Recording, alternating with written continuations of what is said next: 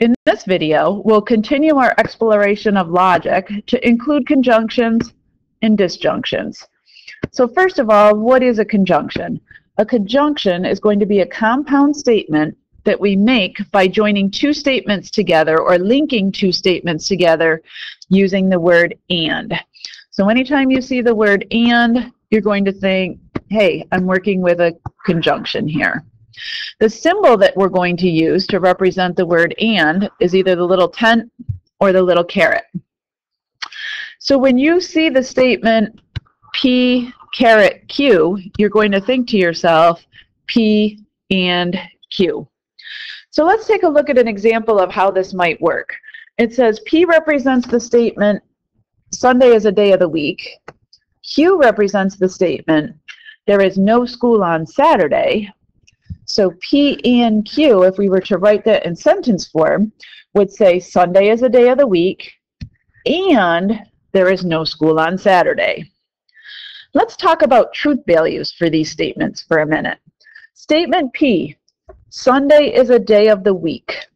Statement P is a true statement. There is no school on Saturday. Well, statement Q is also a true statement. What we really want to determine now is how about the conjunction? Is it true that Sunday is a day of the week and that there is no school on Saturday? Yes, both of those are true statements, and therefore the conjunction itself is also true. So a big idea that you'll need to recall and remember for conjunctions is that in order for the conjunction to be true, both statements that make up the conjunction must also be true. All right, I want to take a minute and go look at the truth table for conjunction. Remember that all a truth table is a visualization of all of the possible truth values for a particular statement.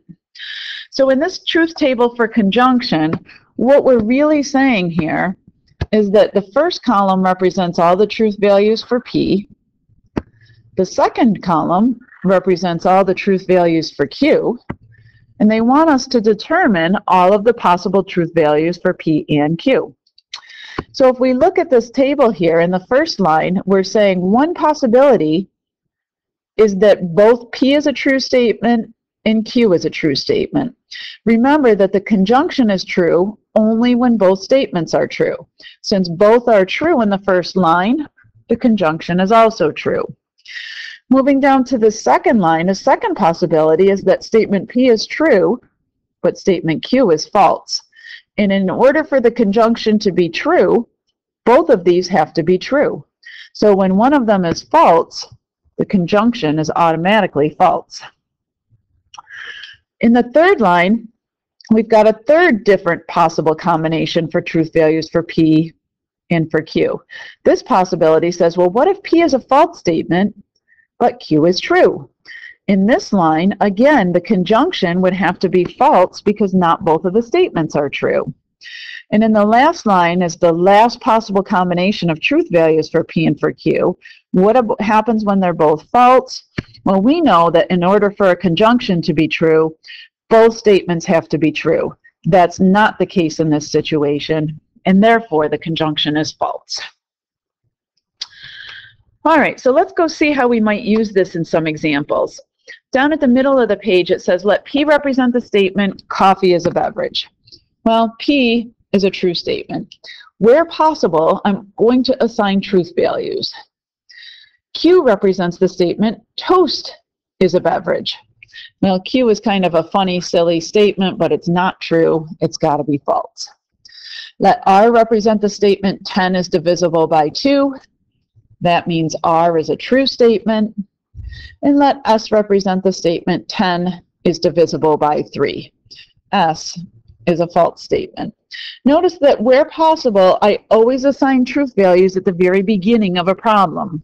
All right, so they're asking us to, for each sentence in part A, write it in symbolic form. Remember that when they say symbolic form, they mean using P, Q, R, and S, along with your negation symbol from the preceding video, and the and symbol that we're talking about in this video.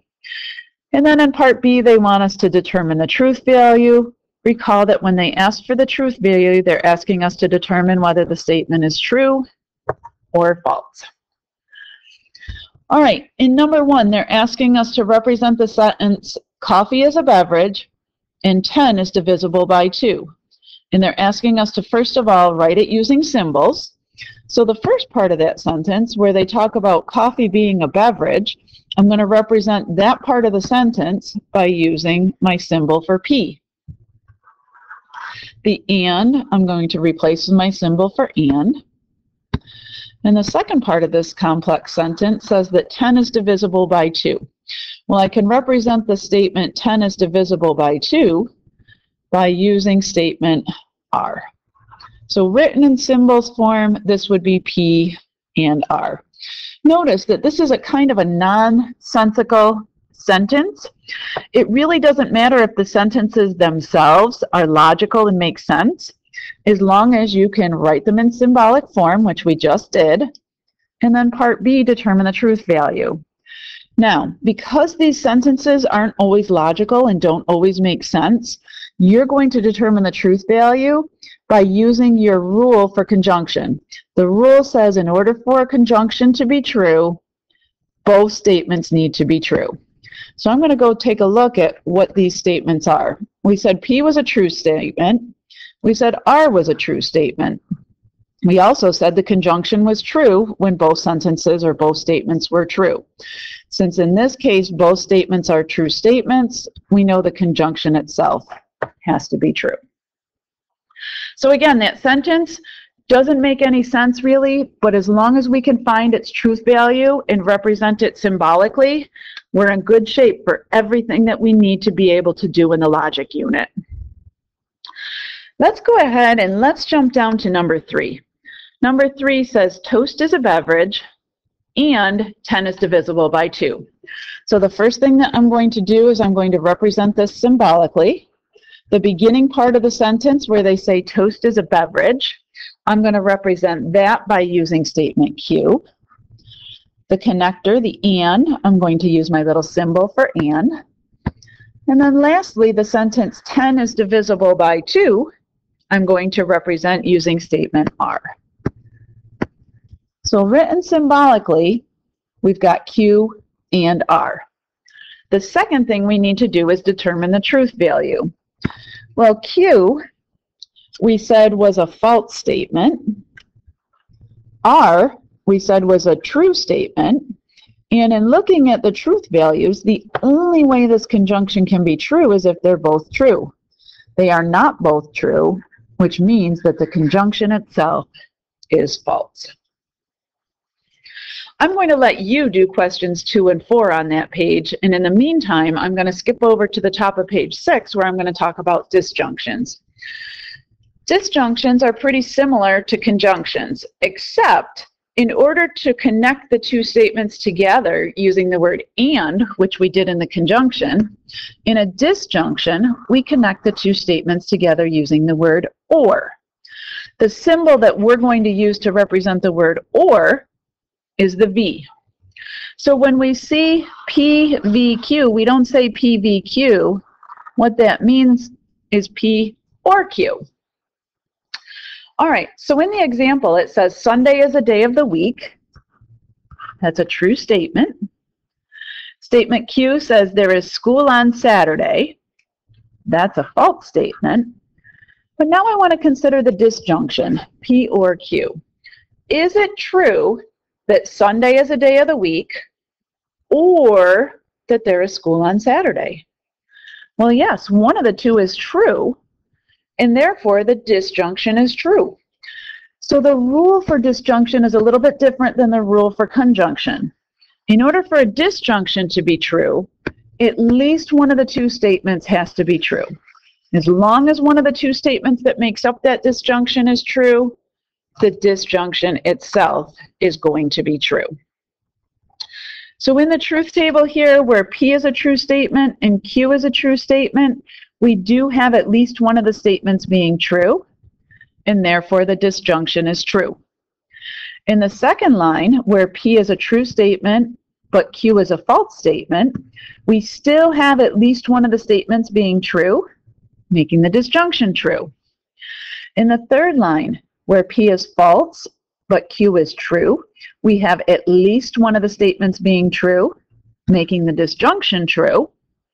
And then in the last line, where both statements are false, this is the instance where we don't have at least one true statement, and therefore the disjunction can't be true.